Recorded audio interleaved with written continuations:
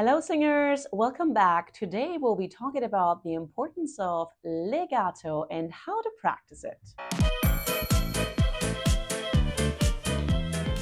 My name is Radina. I'm a vocal coach and the founder of Vocals on Stage. And today we will be talking about legato.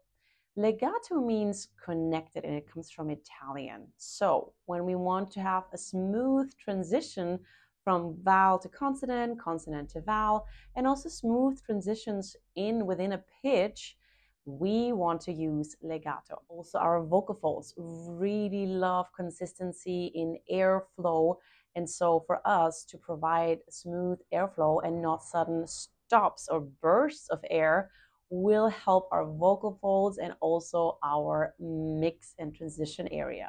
We practice this by speaking a phrase and pretending as if the phrase is all one long word. So for example, never mind, I'll find someone like you from Adele, in the chorus from Someone Like You.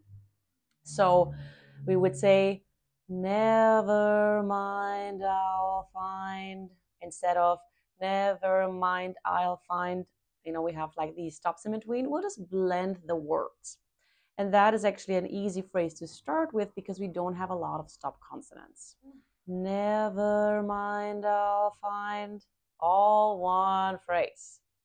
So now when we sing it on the pitches, we want to kind of do the same thing.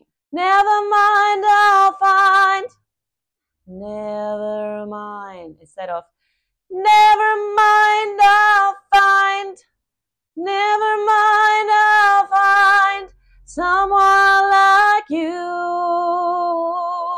I hope this was helpful. See you on the next episode.